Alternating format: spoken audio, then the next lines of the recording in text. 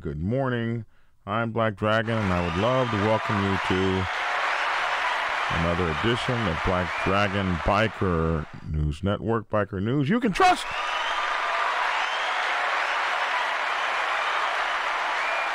And as always, I'd like to thank you for tuning in from wherever it is in the world that you happen to be. Good morning to all of my good people all over the world, including Sven over in Germany, and Motorhead and all the great folks, Motorhead over in Brazil. I just appreciate all of you guys for tuning in with me daily. And for those of you who don't know me, I'm Black Dragon, the host of Black Dragon Biker TV. In the mornings, Monday through Friday, we do the Biker News Network, Biker News you can trust. You can get us on Black Dragon Biker TV on Instagram, YouTube, and Facebook, also on Instagram TV. Look for us. Please like, share, and subscribe our videos. We do biker news. We're the only ones now, as Hollywood has now departed that arena. So there's only one Biker News Network television YouTube thing going on right now. That's me. So please share us and recommend us. And then we also do MC Protocol and those kinds of things. All kinds of MC culture videos. And this one's kind of an MC culture video today. Imagine somebody actually collecting all of your club's like memorabilia. Getting things from your past members, some of your greatest members, collecting their cuts, things they should have been buried in, and putting all that stuff in some kind of museum. I've been called a culture vulture before. Someone has said in their videos things like Black Dragon is a culture vulture. Well, they never said my name, but to me, this is what a culture vulture is. And when I see a story like this, being a clubber guy, my blood boils. I get angry, and I blame a lot of this on clubbers, MCers who don't really quite get it. They don't quite get the idea of club property. They don't get the idea of things that belong to the club should stay with the club. These are like MC Protocol 101 things. So this story I found on the Los Angeles Times, it came out this morning. Collecting memorabilia from biker gangs, he earned friends and death threats. And I can imagine why. I got a video I'm going to show you, and it's almost to me it's almost man, I see something like this, and these aren't even my clubs. These aren't my clubs. But my blood boils for them. So It was a name Bo Bushnell had heard again and again as he sought out memorabilia from the outlaw motorcycle clubs that thrived in Southern California during the 1950s and 60s. And since he'd started collecting, he'd bought photographs and clothing, even a couple of motorcycles. But the bikers he talked to often told him he should try to find out what had happened to Mother Ruth's scrapbooks. She had lived in La Puente, located conveniently halfway between biker clubhouses in Venice and San Bernardino, and acted as sort of a den mother to riders who stopped at her house. She fed them, patched up their wounds, let them crash for the night, and she photographed them and collected news clippings. That's how the story kind of starts out. And I'm going to play this video for you. It looks like Wild 1%er is trying to call in. And I'm going to see if I can get him. We haven't had him on the show in forever. Hold on a second here. Because it didn't connect through my Bluetooth initially. So we've got to figure out what's going on with that. There we go. Let's try it that way. All right, we'll try to call him back. As I get ready to show you guys this video.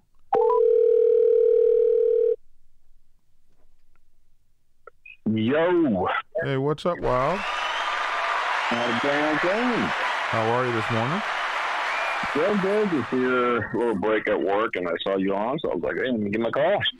Well, we're getting ready to go headlong into this story today. This story is really crazy. It's about a guy who has collected, I call the guy a culture vulture, who has collected up all of these MC's things. So we're going to go directly into this. And for those of you who want to have more of this story than just the video I'm going to show you as I talk about it, for those of you who want to have more to this story, I would invite you to go to this Los Angeles Times article and just look at the stuff this man has collected from all of these motorcycle clubs. Well, you'll get a good idea about it after I show you this video. So we're going to break into the video right now. And then Damn right. After we get done with it, we'll get some perspective from Wild 1%er. So here we go into this video. Try not to get too, if you're if you're like me, you probably get really angry, but here we go. We're going to go right into this. Oh, hold on. That didn't work. They hit me with a commercial. They always do this to me. Which I didn't have a commercial before, so I guess I had to pay that price. Okay, here we go. We're here. Hold on a second. This is, here we go, bros. Check this out. I don't have any sound. What happened to my sound? There it is. And action. Allows this to come out, and that's an actual bowl that you could smoke out of. Tobacco, of course.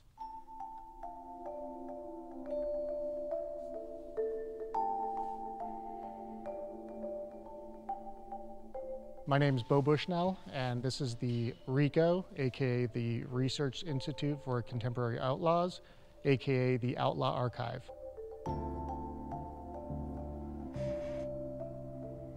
This is one of the founders of the Hells Angels. This was his second cutoff vest, so it's from 1953.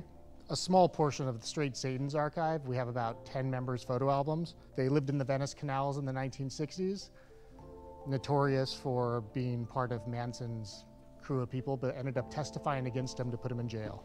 Putting this collection together has not been easy.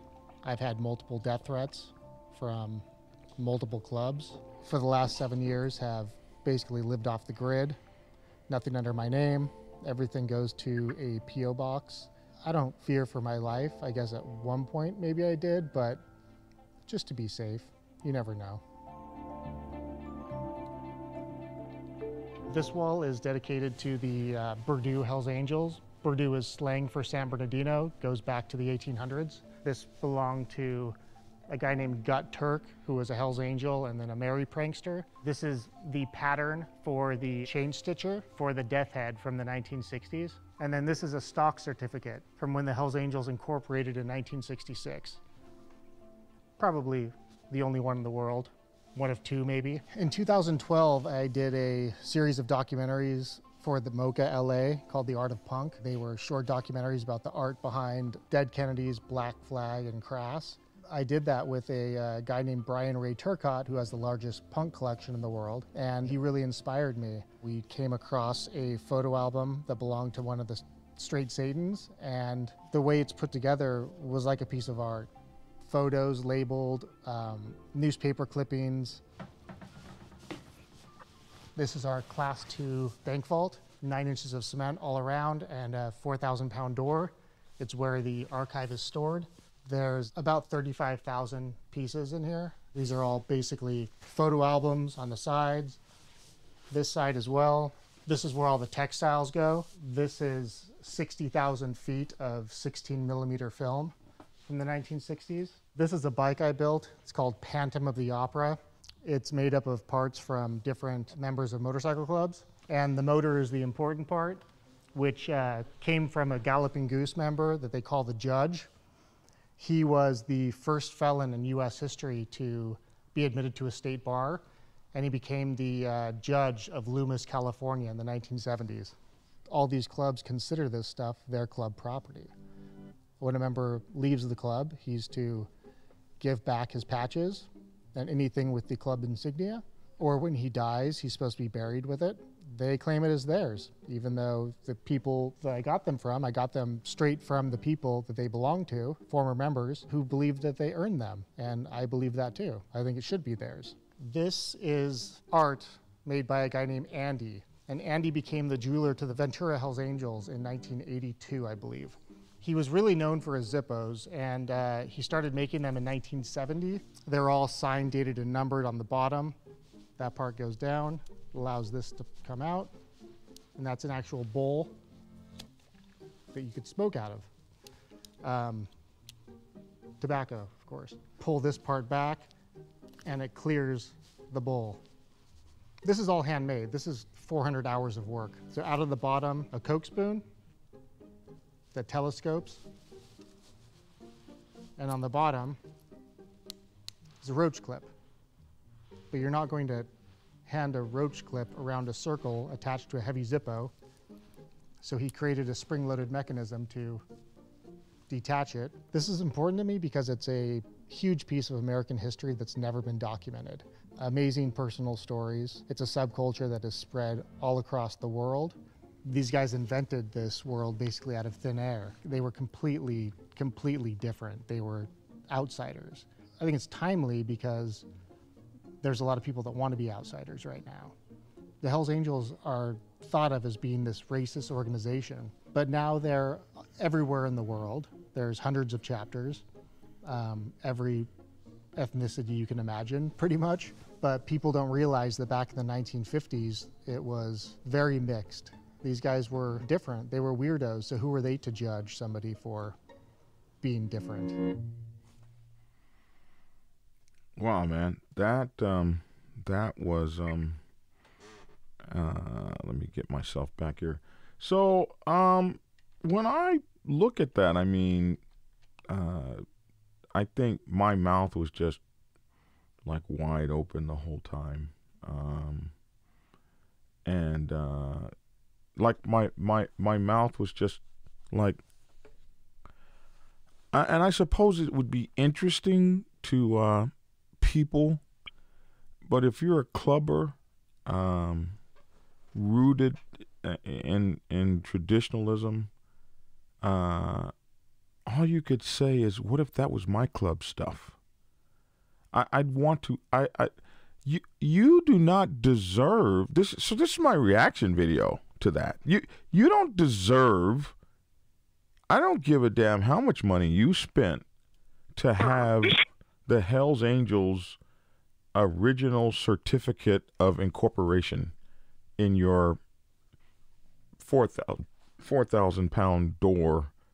Yeah, I don't even know how he got that originally. Bank vault. He bought it. He bought it, or acquired it from somebody. I mean, just like you. Of course, when you're looking at it, like just the history of everything, you're like, that's pretty cool. But then when you start thinking, like, hey, wait the fucking minute here. If it was any of my club stuff, I'll be like looking ways to find this guy or location himself. But that is pretty shocking. And he says 3,500 items or something.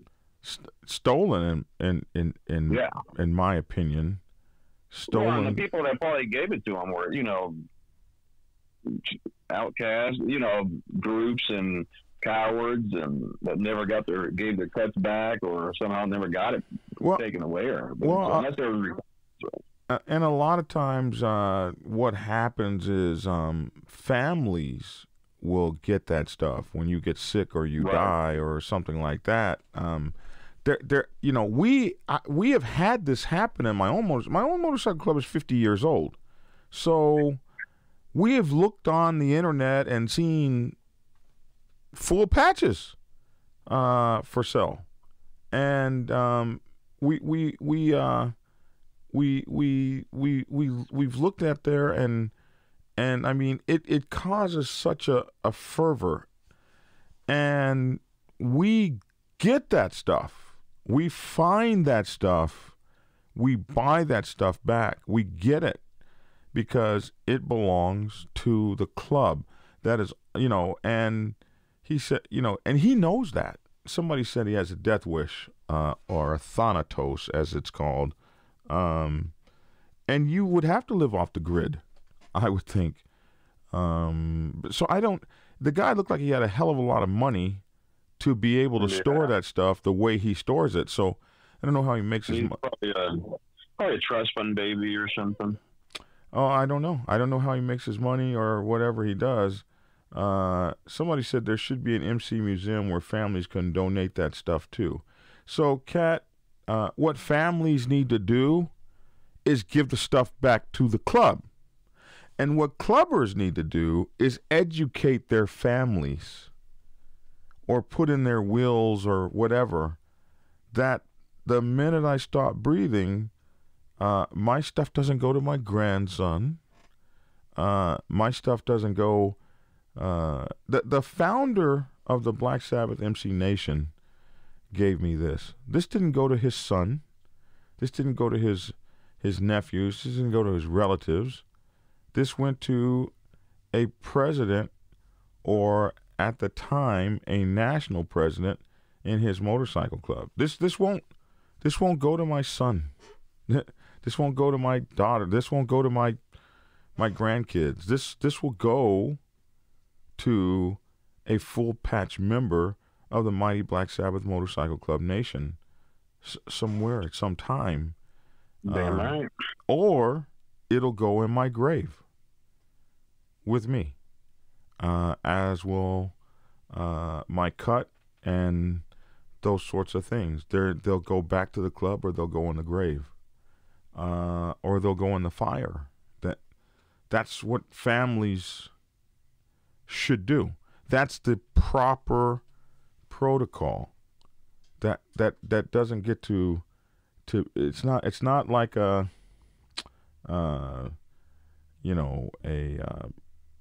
motocross museum, or a who won the latest Formula One motorcycle club's Laguna run or something. To me, my mouth is wide open. I can't believe it. I guess I can believe it. And the thing about it is, this man knows. Clubs have told him. Kat said this guy must be loaded to be able to afford all that MC stuff. I'm sure he for some of the stuff, I'm sure he paid good prices. I know a guy. I know a guy that did this with my own motorcycle club's stuff. collected and collected, and he is in our club. And my thing is, even a club member collecting that stuff up, if not sanctioned by the club, shouldn't be done. A lot of times what will happen is this stuff is sitting in family garages and attics and archives, and you've got old people that are, maybe a guy died and was left with his mother, and you go get in that person's good graces, and you tell them stories about the club, and they'll just give the stuff to you. They'll give it to you. They'll just hand it over to you, not knowing. Sven says, as an MC, I try my best to get MC stuff and gear back to the MC. Absolutely. I'm just blown away. So as a show, there's not much to say. I look at that and just shaking my head the whole time. Yeah. As a show that talks about these kinds of things, I just, I have to tell you, that's not the way it's supposed to be done. That's not the way clubs see it. Somebody said, did he buy it at an auction, an FBI auction or an ATF auction? And that's another place he could have got that stuff. He could have gone to, they get rid of evidence and stuff after a while. Somebody said the dude is a simp. He doesn't even ride. And he might ride. I mean, he built a motorcycle, so I'm sure maybe he rode it to build it. But to have, this is Galloping Pete and Killer Bill, and to have people who are probably icons in these clubs, to have their stuff, it's just crazy, man, crazy. So as I look at the story, let me see if I can get back to the story. In this story, he talks about some of the stuff, like the mother, the lady he was talking about in the beginning of the story died, and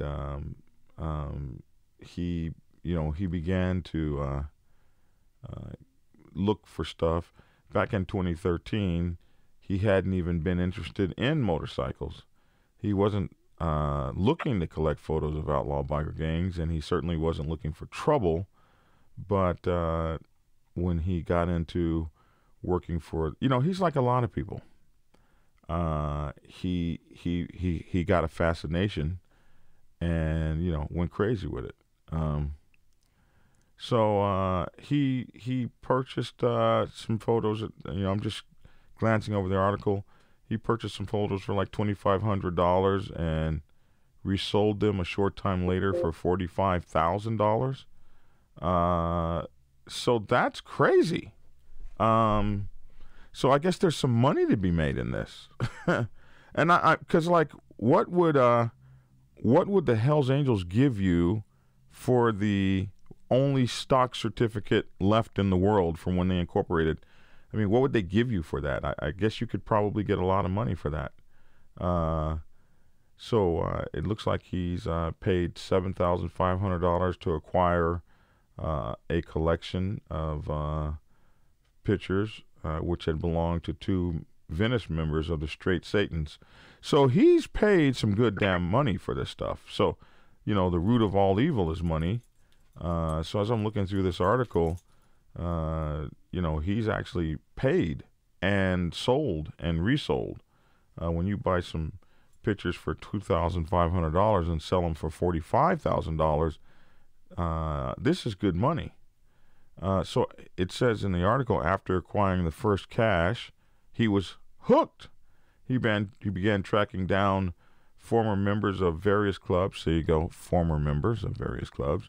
And like I told you, befriending them and asking them to tell their stories and offering to buy their memorabilia from past years. So I've seen this happen where you will go and make friends with these folks or their relatives or their wives or girlfriends, and they've got a belt buckle or a cut. And I was really kind of impressed that he actually called that jacket, that vest, he called it the right thing. Here's his cutoff vest. Very few people know that kind of terminology. So I thought that was interesting. Did we lose you, Wild? Are you still there? No, I'm just here listening to you talk. So he said he became obsessed and hyper-focused. One glimmer of light, like a glimmer of light, and he's down the rabbit hole. That rabbit hole will take a lot of people. Even the guys that wear the fake cuts, they buy one little thing off Wish.com. Next thing you know, they're riding around with a little patch, and they keep collecting shit. Next thing you know, they're all dressed to the T. It's the same thing. Yeah, I imagine so. It's and you see them get off their motorcycle and they look real, except their patches are not. They a lot of them study every little thing and use the right words and talk, but then when you'll start picking them apart once you meet them, but still. So it says he was worried because he knew that the quote-unquote biker gangs he was dealing with didn't shy away from violence. And he remembers telling his friend, "I don't know how you do this without pissing people off." That's what his friend told him. But Bushnell was unmoved. It was the bikers and their stories that Bushnell loved, and he spent enormous energy tracking them down. And just by looking at his collection, he obviously spent enormous energy, and he was obviously down the rabbit hole. He met a man named Droopy who was dying of cancer. And this is another thing that clubs do. We forget our lost and fallen and dying. Like you've given your whole life to a club and you're laying up dying of cancer, and you're old, and the new guys probably didn't even know you existed, and the old guys don't talk about you. And then here comes this guy that wants to know everything about you and listens to you for hours on end while you're dying from cancer. You give him the things that the club maybe should have collected. I blame a lot of this on the clubs. So he met a guy named Droopy who was dying of cancer, but agreed to talk to Bushnell about the old days, eventually bringing out pictures from his time as a straight Satan, And so you're dying of cancer, and you ain't got no real money for medicine and stuff like that, and you're sick, and this guy rolls out of his pocket with $7,500. I'm not saying that that's what happened, but, that could happen just like that. So it says here, later he agreed to sell Bushnell his patches, which bear the club insignia and logos. Fledgling members must earn their patches, and they are never to be given away or sold under threat of serious reprisal from the club. But if the club haven't heard from the club in 19 years, and you're laying there dying of cancer, what the hell do you care? In early 2014, when word got out that he had the patches, Bushnell says, he got a call from a man who identified himself only as Doug and told him he was messing with the wrong people and he was going to get hurt. And I can imagine that call did come, and I can imagine it was thoroughly frightening, and it was very damn serious. Doug told him he was messing with the wrong people, he was going to get hurt, and Bushnell figured out Doug was a Hell's Angel who went by Dougie Poo, so he called the biker back and convinced him to meet. Through Dougie Poo, he began to meet other riders as well, including Buzzard, Raunchy Pat, the Judge, and Bill the Shark. Though he found some of the stories they told him appalling, Bushnell related to the bikers as human beings, recognizing them as fellow outsiders. So I guess he calls himself an outsider as well. The men told him about early days of motorcycle gangs. Back then, he says, it wasn't about being a steroided out monster looking for a fight. They saw themselves as a bunch of 20-somethings who wanted to ride, get loaded, and live like 12-year-olds forever. Which is I think that describes us pretty well. Over time, Bushnell began to record the stories they told him on audio and videotape. And, you can only imagine what folks may have told him. So, he might have audio tape of all kinds of things clubs wouldn't want people to know that they were involved in. Buzzard told him about the night he got Dougie Poo and a woman he was with high on booze and pills. When they passed out, he handcuffed them together in a compromising position. They called Dougie Poo's girlfriend and asked her to come take him home. This was revenge, Buzzard explained, for the night Dougie Poo had urinated on his leg at the bar. So these guys had a lot of fun, and they told him about a lot of their experiences. And then he does what great entrepreneurs do in this culture in America called capitalism. He made money on it. So to me, this is a real life culture vulture. And as I'm looking through this story, I mean, the pictures that this man has and the things he has, these would be priceless to the motorcycle clubs. Oh, guaranteed. The clubs would love to put this in their own vaults, having lost significant pieces of their heritage. So this made the Los Angeles Times story, and it sparked my interest this morning. Boogeyman says, as a club, the president needs to get a lawyer to get that stuff back. And I think you would have to know what he might have, which I think in this article people would be probably blown away to know that he had this much or this kind of stuff. I don't know how you get to see his collection if he's hidden out. It must be by appointment only, and if someone paying something, I have no idea. You better verify who's. Somebody said when a member dies, it's always respectful to put their cut on the wall with others that have fallen, at the main clubhouse. So, but here's a problem. Clubhouses, like our mother chapter, lost the clubhouse. And at the time, I think the clubhouse was 43 years old. And all that memorabilia, all that stuff, boxes and boxes and boxes of stuff, starts to go to people's homes and their attics. And when they get sick and they pass away or whatever the case may be, the stuff blows to the seven winds. So this story here, I mean, it just really, really angers me. Alyssa Lay says, I believe the legacy of a club member should be protected, not in a stranger's collection. And so this is why I can see clubs being angry with him. And I think he took a big chance with this kind of exposure in something like the Times. Someone's gonna because someone's gonna know something about him, where he's at, and I mean, this guy loves the limelight, so he probably told somebody or showed somebody where he's at, anyways. Well, and that place is somewhere, and but he might not need to show it to anybody at all. Maybe he just collects and sells the stuff, because there would be if you're a club with a lot of money, and then you said something about going to court. It takes big money to go to court, and some of the clubs don't have big money to go to court. I mean, heck, the Mongols spent $1 million fighting the government. If my club had to spend $1 million, we'd have been out of the game.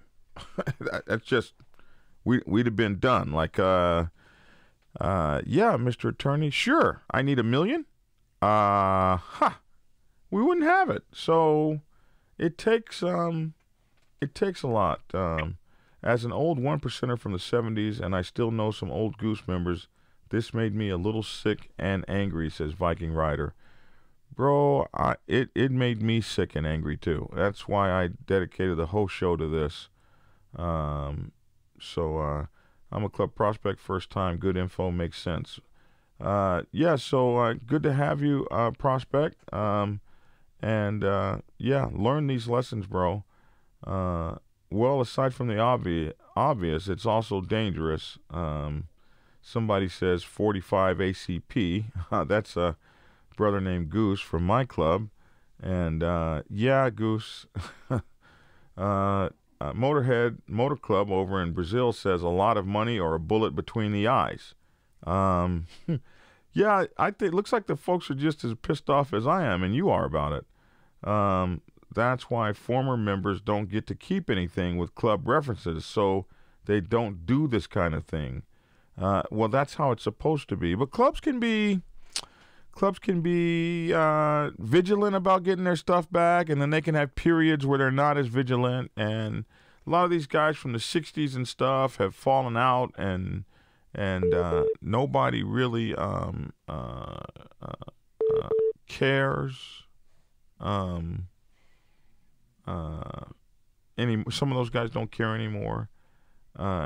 Somebody here, Chucky said an ex-member refused to return club property and now goes around telling others how he threw our property in a fire. And most of the time when they say that, they haven't done that. If I haven't seen a picture, if I don't see a video of you doing that, I don't believe you did. Just a heads up, if you leave a club or you're kicked out of the club, all insignia and material goes back to the club, including tattoos, says Bill McCaslin.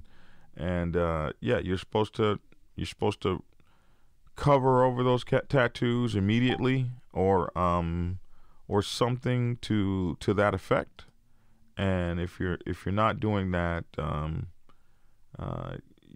and because you promised that you're going to do that when you start in the club, but the club pissed you off, they made you mad, they threw you out nasty, somebody screwed your old lady, they weren't fair to you, nobody liked you, whatever the bailiwick is, whatever they didn't do right, now you feel this revenge thing. But I say keep your word. Remember the way that you came into the club and the abounding pride and love you had for the club. People get mad, but clubs let you down because they're human, made of human beings. So, but to do this to a club, I mean, it just tears at the fiber and the fabric of what you joined and the word you gave when something that you owned ends up in this dude's very lucrative collection. Here in Brazil, a young man almost died for trying to sell a full patch club vest on the internet. What saved him was the former member of the MC admitting that he threw his vest away. So he threw his vest away and somebody tried to sell it, and he almost got killed for it. The boy found it on the trash and tried to make some money out of it. Being a BS motorcycle club, the former member never paid for his actions. And depending on the club, you could pay for your actions. Bushnell's collections maybe contains evidence against some MCs. Who knows what some of the guys told him, says Finn. Yeah. So lawyers have to follow laws. It's really a property law issue. The question is, who owns the stuff? What about members' motorcycles? Who owns that? It just depends on the club.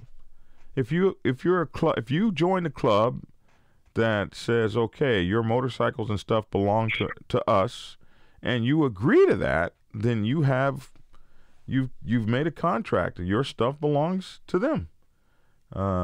Somebody said, Lissa said maybe he went public because there's an under-the-table deal to return everything, and in a few months the idiot will have a fire with an insurance claim. Maybe. Instead of clubs getting mad, why not come together and appoint this man as an official historian for the clubs and make an official museum and charge admittance to help members who are in hospitals terminally ill? You know, that might be a good idea, but that man is... That would have been better at the beginning. Well, that man's making money off of that stuff. So he already passed that part. yeah, he's getting paid, I would assume. This is what I'm assuming. So you know, you can't get past that. So and clubs are private organizations. They're secret organizations, and so they don't want their stuff for sale. They don't want you to see the inside of them. They don't want you to have their pictures of pissing on people's legs and tying naked women to a passed out club brother, and so you could show his wife. They don't want that out there. That's not your business. Anyway, I just wanted to put that out there today and just really show my disgust and disdain for something that guy did. It's capitalistic. It's what we do in America. But if you're a clubber, you feel violated. You feel like you were hit by a culture vulture.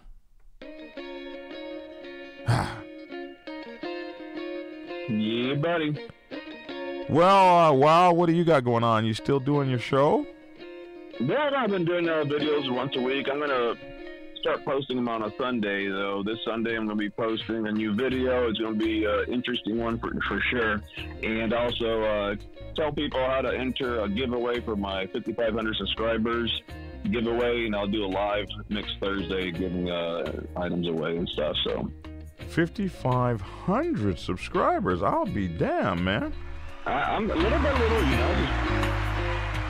Yeah. Little by little. Yeah, you haven't even been doing this a year yet. No, I think it's just at a year at the end of the month. So it took me 1 year to get 3,000 subscribers. So you're at 5,500, dude. You're flying.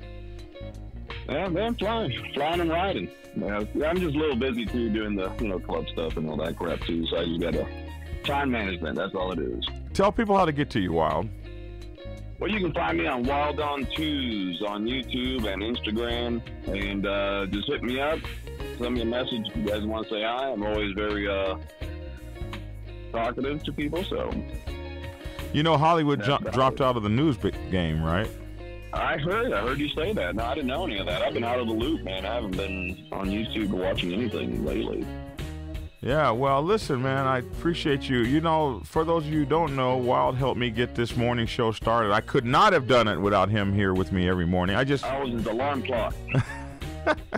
I just couldn't have done it. See that. Yeah, I can see you change the times more. Yeah. I had to get something more realistic, man.